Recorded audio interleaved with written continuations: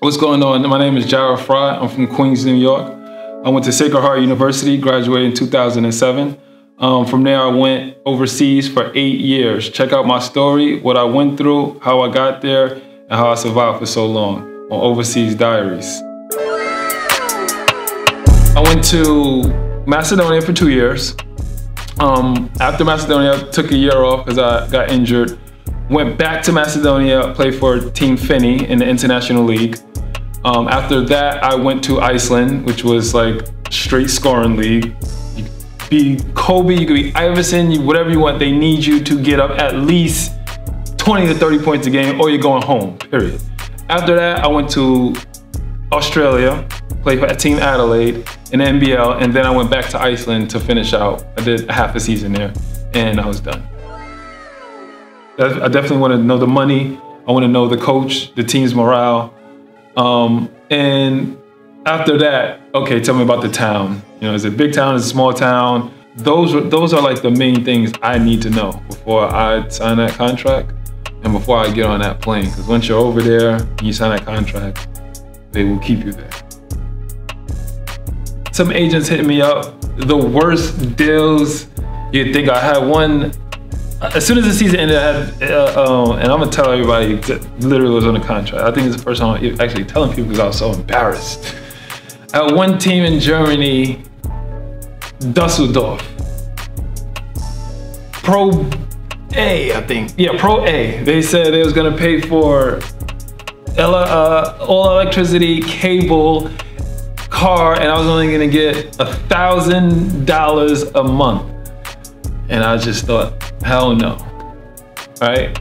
I can't take that. I can't take it. So I waited, played the waiting game.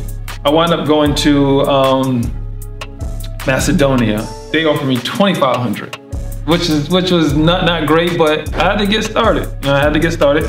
Took the $2,500, went over there. I said, I'll go. See, now the good thing is about Europe. So coming from small schools, you're probably gonna take the hit where you get that low paying contract. But all my small school guys take it, right? Because you can double that in 1 year. So anyway, so the good thing is when you go over there and you have a good season, your college career is wiped out. So now you're based off of what you just did last year. You know what I'm saying? So I went over there, had a tremendous season, and then from there, you know, the money got better, the league got better, opportunities opened up, and you know, I had a solid career after that. But you got to take that first cheap contract. You got to take it. I think I was in Bulgaria. I sprained my ankle, and they put this guy got a piece of bread and poured vinegar on it, vinegar and like the oil or something, put it on my ankle, wrapped it up in saran wrap, told me to sleep with it. It brought down the swelling, but I'm just like, God damn, like this is it? This is your treatment? You know what I'm saying? So literally, I was like, damn, I'm really in another country right now. Macedonia was nuts. I went to a small town where I don't think anyone's ever seen a black person. So they were calling me any famous black guy you think of. I was Jordan, Shaq, Chris Brown, Martin Lawrence, Will Smith, Jamie Foxx, Jay-Z. I was all these guys. And you know, at first it was annoying, but I understood it. Like, you know, like you've never seen a black guy, he's walking literally down your block. So it's just like, what the hell? This is crazy. So after a while, I just embraced it. Like, all right, you know, you're just as interested to me as I am to you. Oh, Iceland was beautiful. Yeah. Beautiful. They took great care of me. Car, house, big house. Paid on time. They pay on time. Nightlife is great. It's only 4 hours of sunlight there a day. 4 hours of sunlight, and the sunlight is only from like 7 a.m. to 11 a.m. or something like that. After that, it's dark, which was crazy to me. Australia was nuts because they drive on the other side. So they drive on the left side, and the steering was on the right. So they gave me a car, and I needed it because we lived like a couple miles from the arena. So like the first weeks I got there, I would wait till like midnight, like 1 in the morning, and I would go out and drive. Like when no cars was out, I would drive and just try to get familiar with it. And so I was comfortable enough to do it at daytime when all the cars are out. I thought I was gonna die. China. I ate, and you can call me stupid. I had a burrito. Ate a burrito, which is a mix of everything. Caught probably the worst food poisoning you can get. I was going into the elevator, started getting dizzy, lightheaded. There was like 3 people in the elevator. And literally everything was getting faint. Vision was blurry. I'm like, yeah, I'm about to die in China.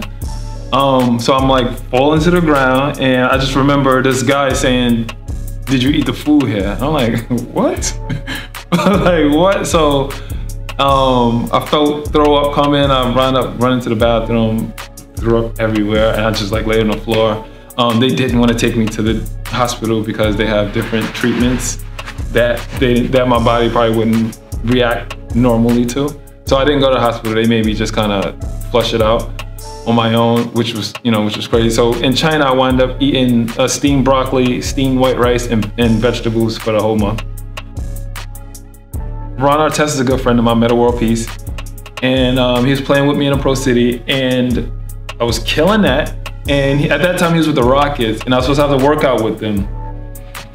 So I had the workout lined up. I'm like, oh, it's over. Like, if I don't make it to the league, I'm about to get paid overseas. You know what I mean? I get that NBA, on my resume, even if I just worked out, summer league, whatever.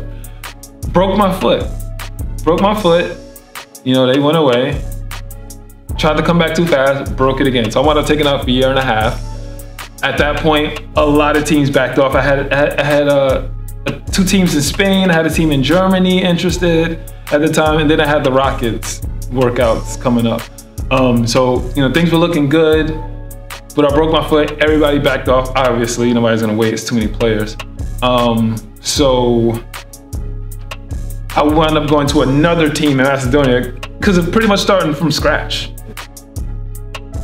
My second year, 08, I think 08 or 09, when the recession hit. Now, I didn't know there was a recession, but instead of saying that, the team president we were losing games, and he told the team, look, I'm not paying y'all until y'all win games. I said, okay. They had a decent, I had a decent relationship with the president because I was there last year, and I had a great season. So he continued paying me for the first 4 months. Afterwards, I went for the 5th month. He's like, look, I'm not giving nobody money until y'all start winning. I said, okay. Waited a couple weeks, because you really don't want to leave with that money sitting there. Waited a couple weeks, he still didn't pay. I said, okay, it's time to go. So I went over there, I'm like, look, man, I have no more money. I'm like broke. Just telling him that because you got to do something on one of your players. He reached into his pocket, he gave me 500 euros. I took it, and I said, I'm out. I said, I'm leaving.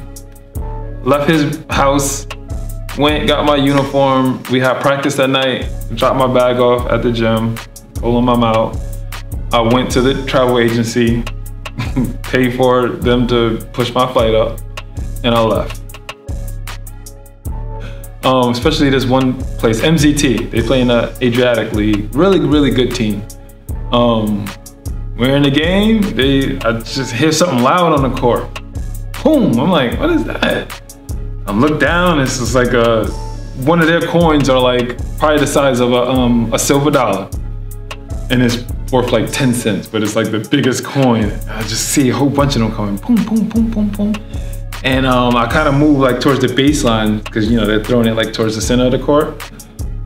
I get close to the baseline, someone spits on me. Boom, nice goop of spit right on my shoulder. I'm just like, damn, so one of the Americans on the other team was like, don't react, like just kind of get out the way, man. And they brought us into the locker.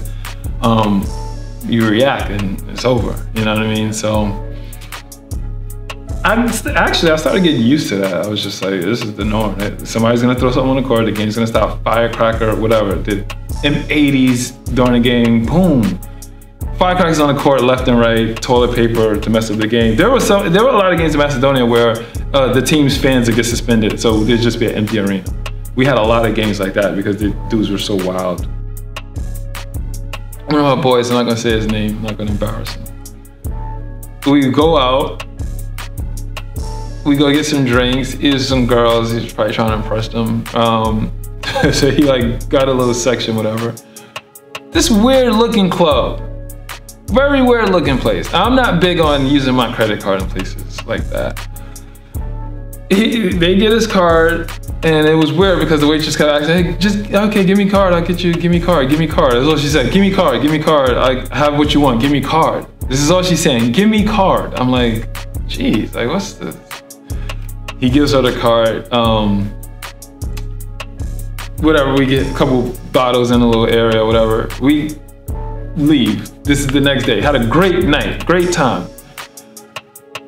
He wakes up in the morning. Yo, she charged $15,000 on my card. I'm like, what? Yeah, she swapped my card for 15 grand.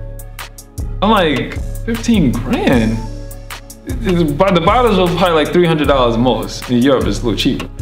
$15,000. I'm like, all right, well, let's go. We go back, drive to her place. Place is closed.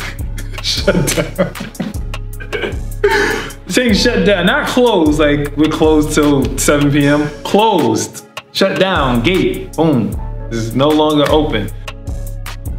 Life after is, especially like if you're making just enough to hold you for like a couple years, like if you're not making lifetime retirement money, you need to start preparing, bro, because that money goes fast. But looking back at it, if I could talk to the old me when he was over there, I would have prepared for life after basketball immediately. You know, and it takes time because you really don't know. First of all, you don't know when you're going to be done playing, and you really don't know what you're going to be doing after basketball. You know, sports dominates your life so much that you don't have time to think. You know, but you do get time overseas because you practice twice a day, which takes up only 4 hours of the day. I tried to do a couple temp jobs, but my skills, I've been out for 9 years, so my skills were underdeveloped. You know, I wasn't typing at the speed that you should be typing at. I wasn't familiar with the new Excels, the new programs. So a lot of jobs wasn't big on, you know, taking somebody that's been living in another world for 9 years. So I got a chance to see family who I haven't seen, and then after that, I got tired of sitting around and went and got into education field, which is like perfect for me. Thanks for checking out my story on Overseas Diaries. I'm currently in South Florida training and coaching. You can reach me at jfryhoops.com, or you can check me out on Facebook at Jarrid Frye. See you around.